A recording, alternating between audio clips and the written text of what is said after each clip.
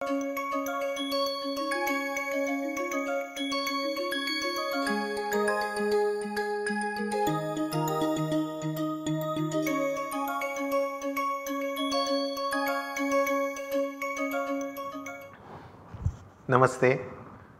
In our last two sessions, we have discussed on corporate governance. If you remember, first we discussed about what is governance, what are the major principles, and what is a governance structure. In the last session, we had discussed on various global models of governance. The dominant model is Anglo-US model. Then we also have a German-Japanese model, Chinese model, and we discussed the salient features of ancient Indian model. Today we will discuss about a very interesting case which is known as case of Enron. This happened in 2001, one of the biggest corporate frauds and one of the very striking case of failure of governance. A company which was shown to be extraordinarily good company, highly successful, following all norms, but was completely a fraud. अंदर से खोखला ऐसे जिसको बोल सकते हैं. So we will just see what it was. After this case, major changes were made in the governance mechanism all over the world. So we will try to discuss both the things. First on the Enron case. Now we will just see what is the background and what was the story of the bankruptcy of Enron. Now Enron was an energy giant. It was mainly involved in the supply of power in USA. Later on it went into manufacturing and it also started power plants all over the world, or many of the plants were in progress when the company collapsed. Now this was a professionally managed company, so no shareholder had more than 21% stake, 20% stake. And normally it is argued that professionally managed companies are better than those which are under some group. So the major shareholders were various institutions, corporations, banks, charities, small investors and so on. It was an American company. On paper, a very good team of management was in charge of the company. It was based in Houston, mainly into energy trading and distribution, and they had also started energy manufacturing, and it was very famous for advocacy of energy deregulation. So they wanted lot of freedom for distribution and they had spent a lot of energy on advocacy for their cause. In just 15 years of its existence, it became a very important company. It became the 7th largest company with 21,000 employees, 7th largest in US and 16th largest in the world. That was the clout of Enron, and in 2000 the stock price reached a level of $90. So within 8 to 9 months time, stock price rose from $40 to $90 and the market capitalization was 80 billion. Remember, it is a big amount, especially in 2001, and the revenue was 139 billion. So it was one of the large and very highly successful US companies. Their auditors were Arthur Andersen. They also used to be consultants. The board had 14 members, of which only 2 were insiders, which were also executive directors. All other board members were from different families and different groups. They were all professionals. Most of the directors also had some stock in the company. And planning that at the time of retirement they were given lot of stock options. so that not only during their period of company's employment, in future also they will make lot of money from the company's stocks. That is how the arrangement was. On paper it was a very strong and solid arrangement, but in reality there were many bad practices happening. So Andrew Fastow, who was a CFO, Chief Financial Officer of the company, had created certain partnerships which were Candor and Raptors. So the major employees of the company have created some partnership firms, and the main company Enron was allowed to invest in those firms. So they were making private business wherein only they were the owners. Now in year 2000, Kenneth Lay, who was the chairman of the company, 3 times met Dick Cheney. Keep in mind, Dick Cheney was a very important politician.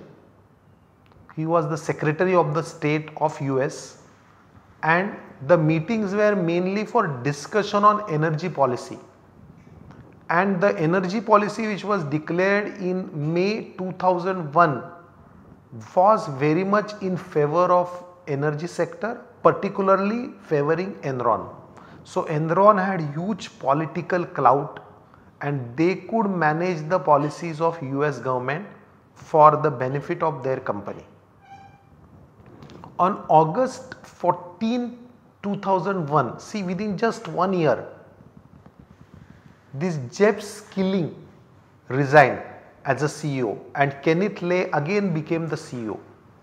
Now here the stock market treated it as a wrong news because the CEO has resigned, that means something is wrong with the company. The stock prices began to fall because now investors were worried about the stability of the company. Immediately there was a chain reaction.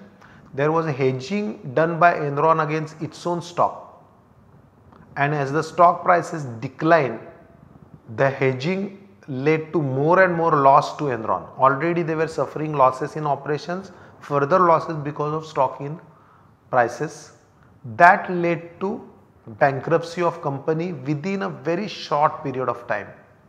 You can just see in December 2001 they became bankrupt. This is a movement of stock price. In Jan, this is 2000 actually, Jan 2000 the stock price was 40, it reached to 70, eventually by the end of 2000 it reached 90, and by the end of 2001 it just crashed to $1, from 95 to $1, and company became bankrupt and had to be closed. So you can see such a short period of time, very large company can totally collapse because of failure of governance, because of corrupt people who were in charge. They were duping the company, they were duping each other, but ultimately it led to fall of the company. Now this is the process of their bankruptcy or how it happened. Now it was a very much prosperous business as they were reporting till July. Now till their earlier quarter it was a profit making, but the July quarter was the first time they reported a huge loss. Third quarter, October end, there was a loss of more than 600 million, which was extremely surprising. The stock prices fell from 30 to 20, and November it came to be known that they were overstating their profits for so many years, and in just 1 month in December Enron became bankrupt. Now this is their governance structure, very complicated. Of course there are shareholders and there is a board. So board consists of Ken Lay, who was the chair. There were audit and compensation committees. Management had Skilling Lay, who was the CEO, Fastow was CFO, then Kose was CAO, and there were other people in the team. Company's policies and code of conduct were in place, which was supposed to regulate both the board and management, but proper guidance was not there.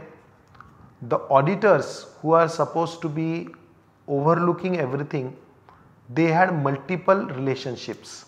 Apart from being auditors, they were also consultants and making huge amount of money, and in a way allowing the company to manipulate their accounts. There were also outside law firms who were part of the consultants. They were getting lot of financial rewards from the company, so they were also not doing a proper function as an independent professionals. Other functionaries like internal auditors and whistleblowers also proved to be failures. Okay. There were CPs, SPs, that is partnerships made by the managing team, who were making profit at the cost of company. Now Sharon Watkins, she became very famous as a whistleblower. She noticed the fuzzy accounting of the company. She is an outsider. She found out that these partnership, Candor and Raptor, were being misused by the company. She rose and written to both the chairman Kenneth Lay and the auditors Arthur Anderson about the instability, and within very short period market came to know about this and company collapsed. Now he is the person in charge, Kenneth Lay. Throughout this he was in charge of the company in different capacities and was making lot of political contributions. He had donated more than $1 lakh to President Bush, and in 2001 Bush had invited him to become advisor of his transition team.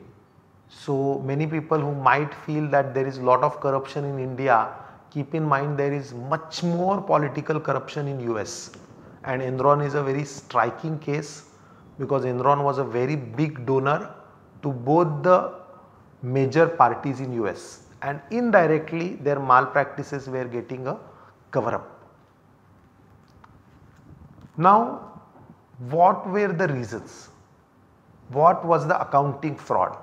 See, the actual profit was much less, but the reported profit was very high. And this was not just in 2000, this was happening in last 4 years from 96 to 2000. Continuous accounting manipulations were done and the profits were overstated. Now these are some of the accounting malpractices. One is we have seen overstatement of profit, bad accounting policies in the form of lower depreciation, not making provisions where it was necessary, not stating various possible risks which could be contingent liabilities requiring provisions. Then there were large number of global subsidiaries. So at several places in the world they had started so called power manufacturing plants, and lot of money was being invested there on paper, and these plants were nothing much, but they were giving lot of royalty to Enron. So there was an internal income. In the books of Enron they would report it as a profit, and in the books of subsidiaries they will show it as a capital expenditure. When the company bursted, it came to be known that most of the plants had nothing in that, they were all going to be perpetually in loss. But for 3 to 4 years they were showing these expenditures as capital work in progress, because see, power is, the nature of industry is such that it takes long time of a gestation before you invest and the power production starts.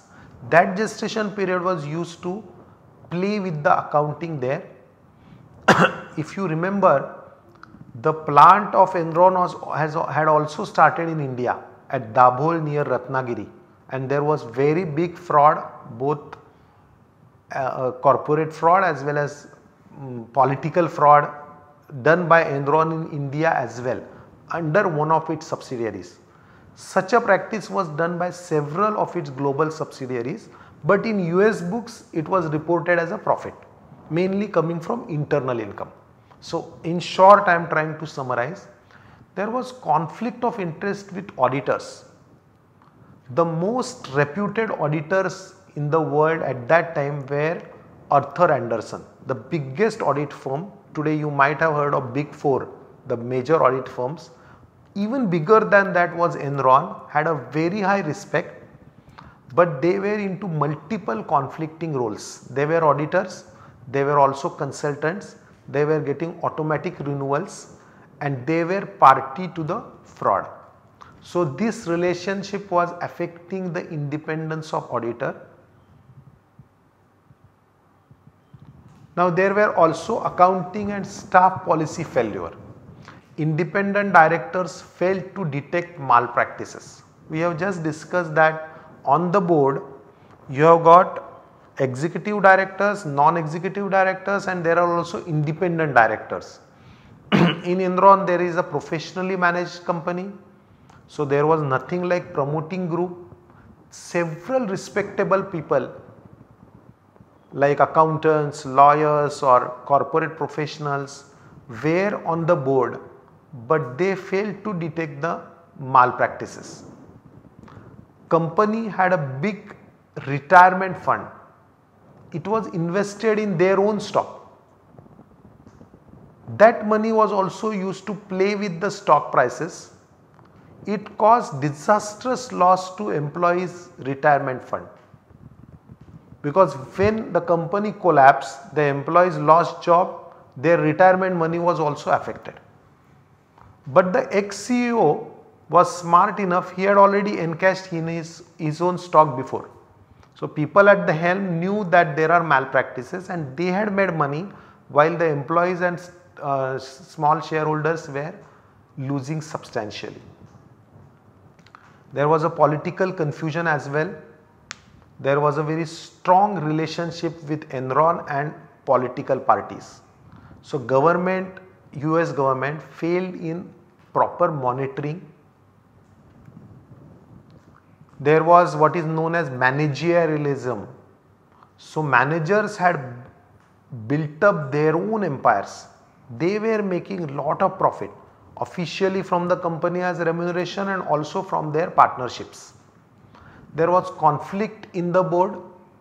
So Enron's board failed to control and oversee it. The board was also benefiting from various other relationships. Board members are supposed to be independent, but they were taking money from Enron in the form of consultancy and other fees. So there was lack of independence of board. There were stock option schemes. So CEOs, managers, employees, they were very happy because they were making a lot of money from stock options. So they had on paper, this is a good incentive that they should perform well for better profit. But it was being misused to manipulate profit, show higher book profit, which will in turn boost the stock price of company in the short term, but for a short period they used to get a lot of money. Control and management was overlapping. We have already seen that there were corporate partnerships there, so there was no independence. Private firms, partnership firms were valid investment for Enron. So Enron was making investment in those firms and they were making profits from both the ways. We have already seen this. Now there was also failure of financial management. CFO had done a very poor job. The financial reports, their balance sheet and P&L were extremely complicated. So even experts in finance could not understand what they have written there. There were no proper notes, there were no proper details. So deliberately the accounts were made in a confusing manner. Now special team of reviewing the reports also failed to perform their job. We have already seen this, that more than 50% of their retirement money was invested in their own stock. So the common goal had become to boost stock prices rather than really to boost the performance of the company. Now after this, many reforms were suggested. One of it was auditors should not be allowed to perform other services because it compromises on their independence. Then government and stock exchanges need to be very cautious and they need to tighten their rules to avoid insider trading, because people at the helm of Enron were also involved in insider trading in their stock prices, and the percentage of assets of retirement funds what can be invested in their own stock also need to be checked. Need for a better accounting reporting, financial reporting system. I think we have discussed the formats of P&L and balance sheet. Indian formats are much better, much more transparent compared to US formats. Now the US also has changed their formats, but overall there is need to be less complicated reporting so that the balance sheet, P&L, cash flow are easy to read. So these were the reforms which were suggested. Now we will look at the laws which were changed and some new changes in the law. Some new changes in the law brought particularly because of Enron problem, but also because there were several other companies in US facing such things. That law, popularly known as SOX or Sarbanes-Oxley Act. It's a very big act. It's an American law, but it has affected regulation in other countries also. So I have tried to just in summary tell it. It has significantly affected the way the audits are done, the way the corporate governance is done, not only in US but also in other countries.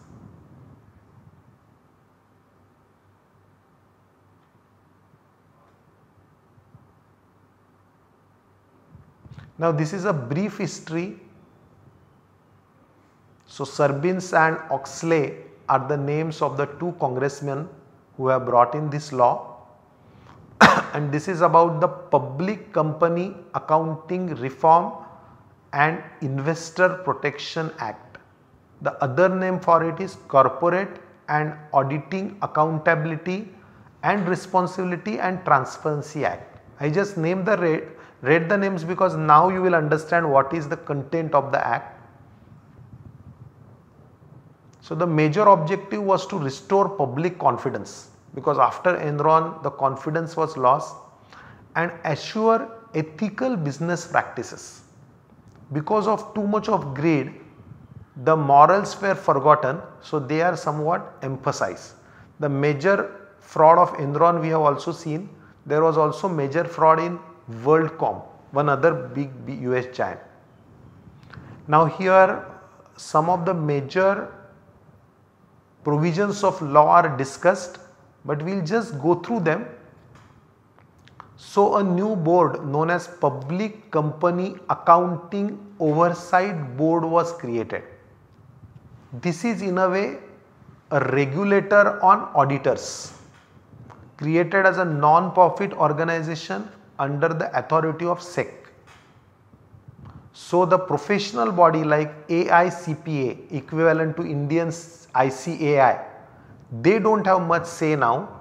It is a Public Accounting Oversight Board, which is mainly to as an oversight on auditors.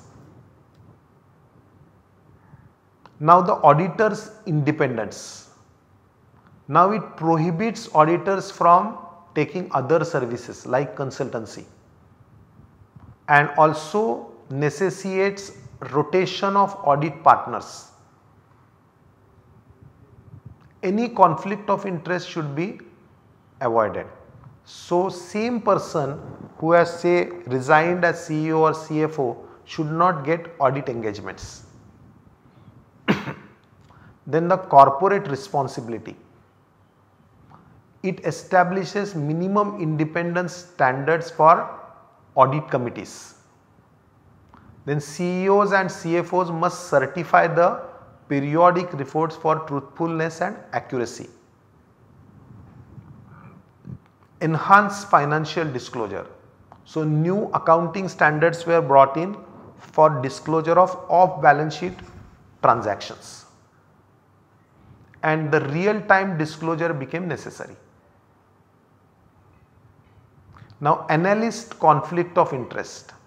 Analysts operate in stock market, they also have conflict of interest with the company. So improvement of objectivity of research and providing investors with useful and reliable information was one of the objectives. Commission resources and authority.